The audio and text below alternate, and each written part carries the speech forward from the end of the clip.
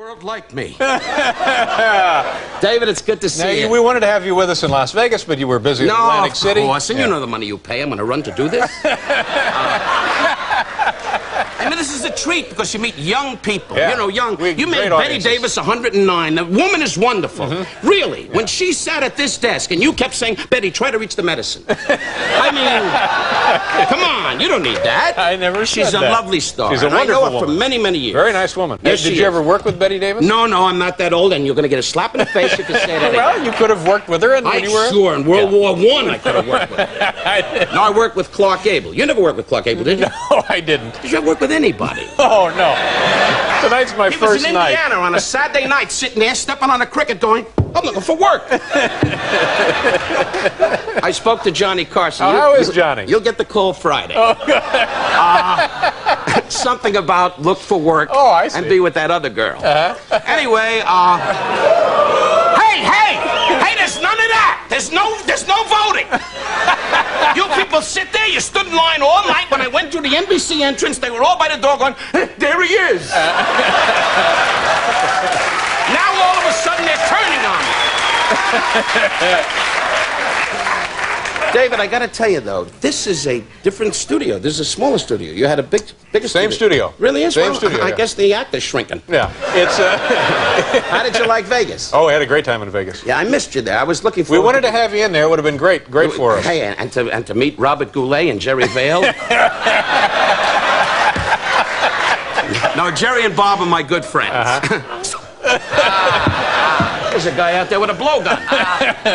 So, you must love coming back to New York City, huh? Well, I do. Except I'm going busted because the wife's in every store in town. The wife's on a hunt. There's a lot of shopping? Oh, she's got a black belt in shopping. And she just gets up in the morning and goes, I want to see the Jew go broke. Anyway, and Jewish people, we usually don't go broke. We buy trees. Anyway, we buy trees. Damn, that was a good one. I can't understand it. Anyway, you know, when you get an Iowa audience, it's rough. I know, it's difficult. But, do that cricket stuff again. They seem to enjoy that. No, I'll do what I want, David. Okay. I don't need you to tell me what I do, David. You understand? Oh, I understand. You do your stuff with these young comedians that come on. I put in a lot of years. It's a big shock for me to be on this Mickey Mouse show. Don't turn on me. Don't turn on me. We've known each other a long time. That's right. And when you got this job, you said to me, Don, remember? Right. Remember when I drove by your house and you went, Don! By the way, you live in Malibu, don't you? I have a house there. No, I have a house there. And I have a house there, too, and I never see you. I've been at Johnny's place. He has a... Carson, we're talking about Johnny Carson, a magnificent place. He just invited with the tennis court, you know, and about 39 acres, and the lovely lady Alex, and they just sit there going... And once in a while, your name comes up, and he says, is that right? Here's some food for him. But don't you worry. As long as Dave Tebbett's alive, you're going to have a TV set. Thank you very much. That's an inside joke. An inside joke, but sure. Okay, we have to do a commercial, and then we'll... Right away, huh? We'll be right back. I guess time's running out, huh? No, we got plenty of time. You're getting on my nerves!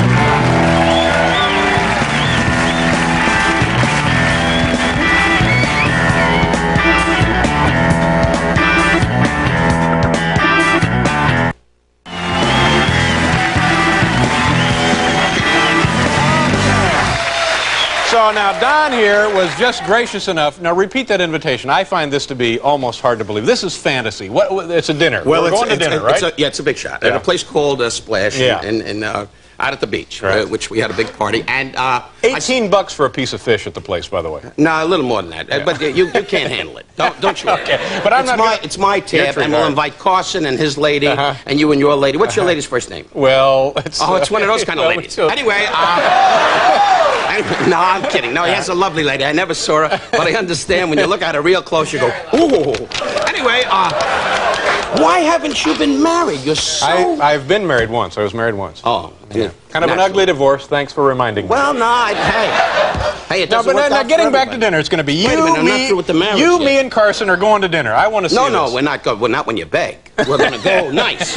No, we'll go to dinner, but you and I know that Johnny is a very, very meticulous man and very, particular who he goes out with. Not because he doesn't love people, but he's the kind of guy that finds, he does love it's hard people. for him to do, let's hear it, rah, rah, rah, Notre Dame. Yeah. He's not that kind of guy. Probably On not. camera, there's nobody more But when the light's out, he picks his friends. And as the last time I looked at the list, you were about 178 on the list. But we'll go out one night at the beach, and you bring your cigar, and you close up that little cave in the teeth, and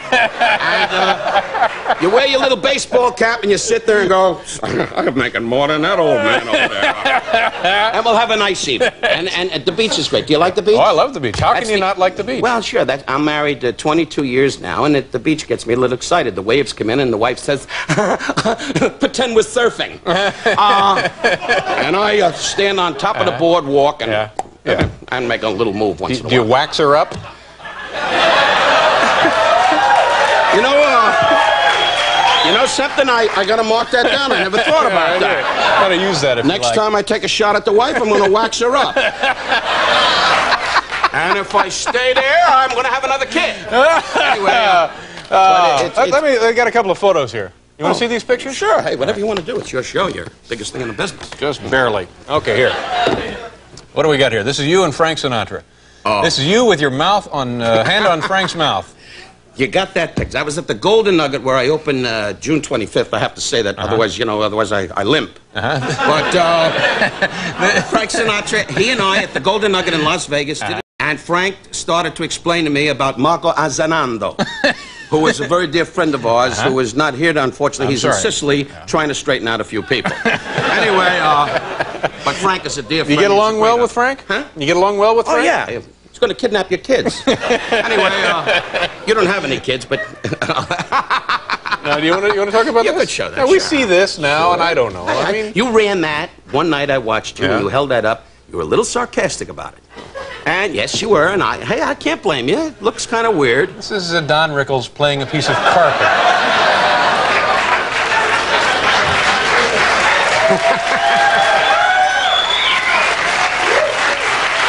Well, this must have been huge money. Well, you certainly know it. I didn't do it so a dog would walk on my face. You can bet on that. I got a lot of expenses. I got a mother-in-law that just gets up in the morning going, "Is he still working?"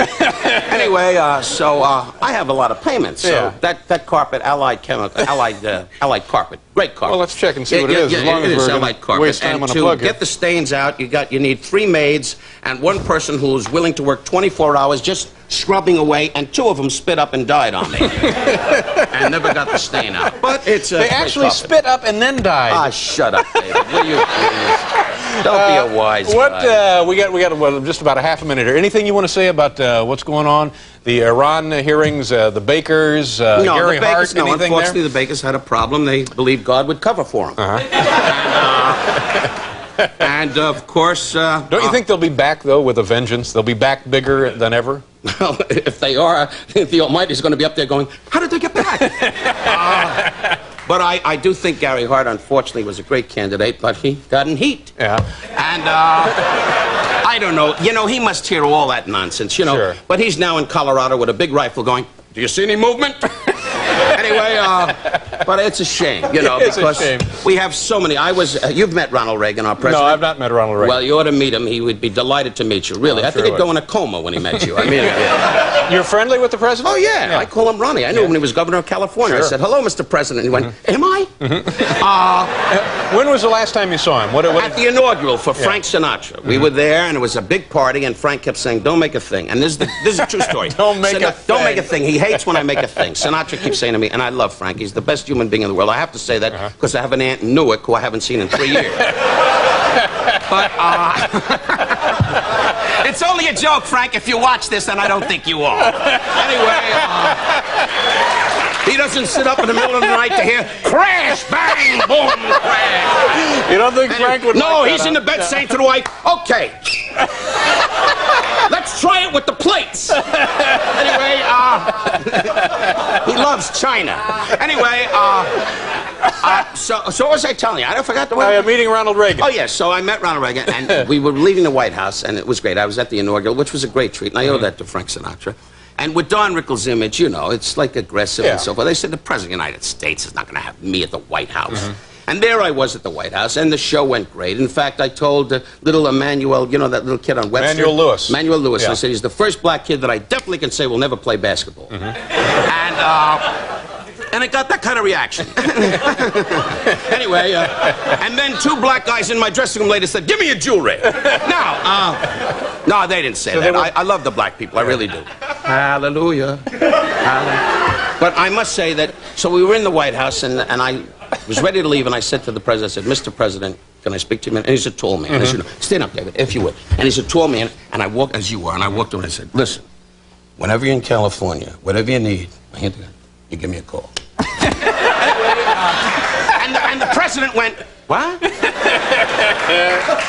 That's the truth. He's a great man, Ronald Reagan. He really is. He's a lot of fun, and he's doing a lot for our country. And I don't get into politics. I really don't. I definitely feel we should have a black president and a Jewish pope. And when we do, I'm going to live in Poland. Anyway, but whatever happens, happens, and I wish them all the best, really. And I must say, you're the dullest human being I've ever talked to. Thank you very much. I've worked long and hard.